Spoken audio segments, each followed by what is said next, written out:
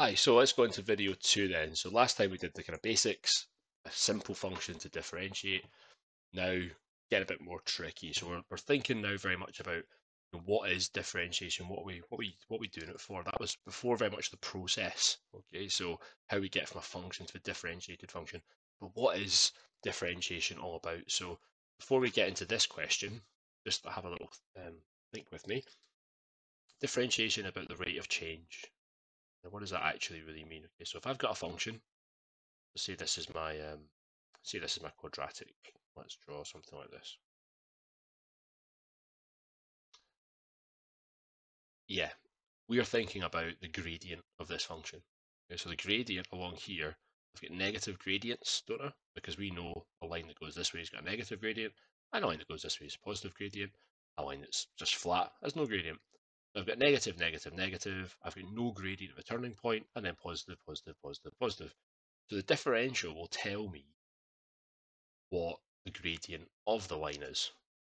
So if I was to, for example, draw this out, draw out the differential gradient. This. Say I've got so say this is x, and this is we come to this later on, but say this is x and y. I'd be saying, okay, well at 0,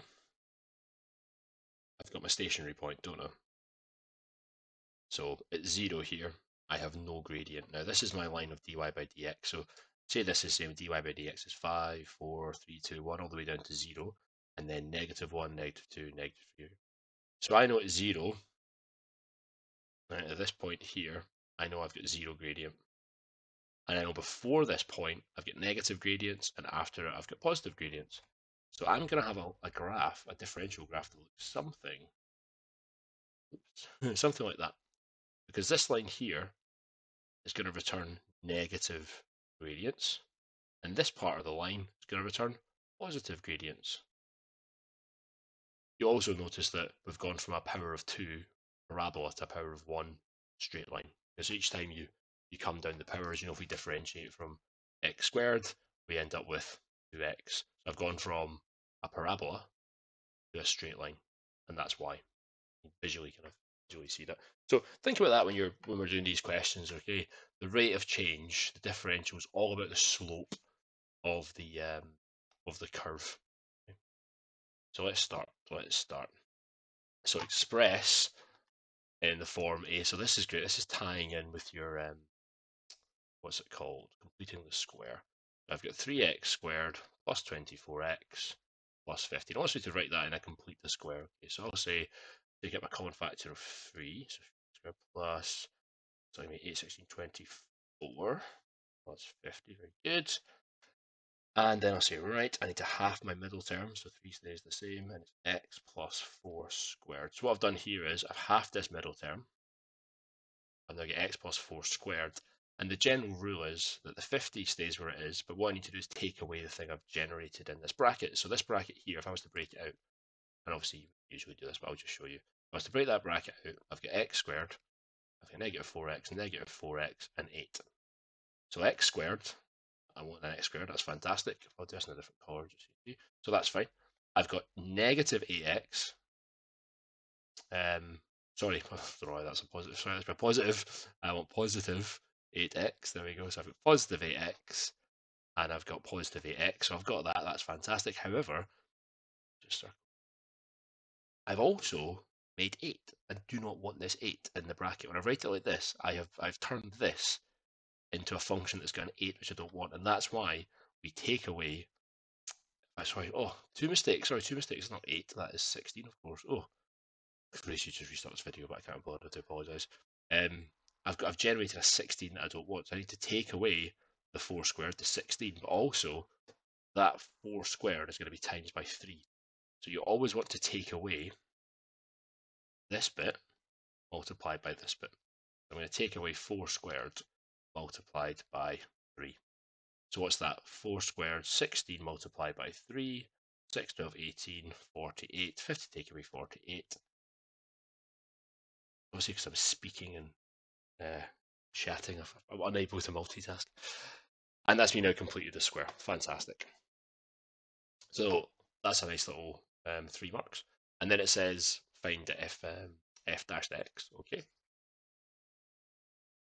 So we're thinking that's quite good, that's bad, I'll do f dash x, so f dash x is going to be equal to 3x squared plus 24x plus 50. Excellent, okay, so given that finds that's quite a nice wee 2 marks, isn't it? There we go, easiest 2 marks you'll get in the paper there. And then it says hence or otherwise explain why the curve is increasing. Now this is asking us, when it says hence or otherwise, it's kind of saying, well, look at what we've just done. So we have shown that the differential of this function is this. And we've shown you can rewrite that like this. So what we've actually done there is the question is trying to get us to think about and visualize the curve. Okay, so if I was to look at this curve here, where is my turning point? Well, the turning point is change the sign, stays the same. So negative 4 plus 2, so it's over there. And it's a positive x squared, so it's going to be a happy face. Okay, so this is my differentiated function. If this is dy by dx, this is x, and this is f dashed x, that is what this function looks like. That's why we do complete the square to get the turning point. Let's say, well, hence I always explain why it's always increasing. Well, it's always increasing because if you were to take any value of x, if I said x is negative 5, whatever it is, let's go over here, I'm going to return a positive value. If n negative 4, I will return positive value all the way to its lowest value, positive, positive, and keep going and going and going. So you're always going to return a positive value because its turning point is above the x-axis. So how do we say that for the SQA? How does SQA want that to be written? Well, they want you to say something along the lines of, well, x plus 4 squared is always going to be greater than or equal to 0, mate. Always, always. If I square that, it's always going to be greater than 0. So I know that this is always above the x-axis. Okay, and that's for all values of x. A little bit of maths jargon there. All values of x. So if this bit's always greater than 0, okay, then obviously, goes without saying, if I times it by 3, so I'm multiplying that number by 3 and I'm adding 2, that is always going to be greater than 0 for all values of x. Therefore, it's always strictly increasing.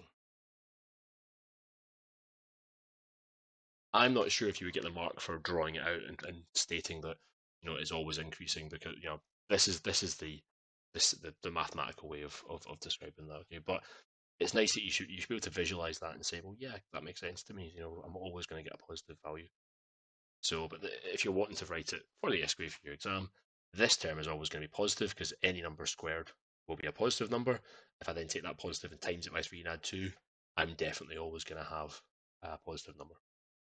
Okay, nice one. So that was almost a full video in just one question because I had a little preamble, didn't I?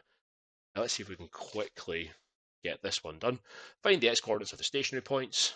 So let's just do this quickly. What it's saying is differentiate it. So it's going to give me a half times 4, which is 2. Take away 6x squared.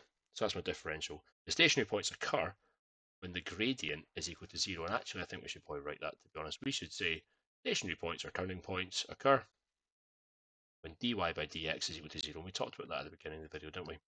So then I'm saying, okay, the differential is 0, and that's equal to 2x cubed, take away 6x squared. So now we have to factorize. So 0 is going to be equal to 2x squared, and that will give me x take away 3. So I know the x coordinates are going to be 0 and 3. Those values of x, I'm definitely going to have a stationary point. If I wanted to know the full coordinate, I would then substitute it back into the y equals a half x to the 4, take away 2x cubed. I'd substitute these values in here to get the y value. So the big lesson from this one is knowing that your stationary points are when your gradient is equal to 0. So if you've got your any kind of function, some kind of that's actually a terrible. I don't know why I decided to draw that one. That's rubbish. You've got something or rubbish like that. Your stationary points here, turning point, stationary point. You see that the gradient of that is 0. Here you've got a positive gradient. Then you've got 0. Then you've got a negative gradient, 0, and then positive. So watch out for that. That's a favorite question. So words like stationary points should resonate, differentiate. And I think we'll have to stop there, and we'll finish off with this question on the next video. I think this is one that was wrong in that bit. Okay, so see you on the next video.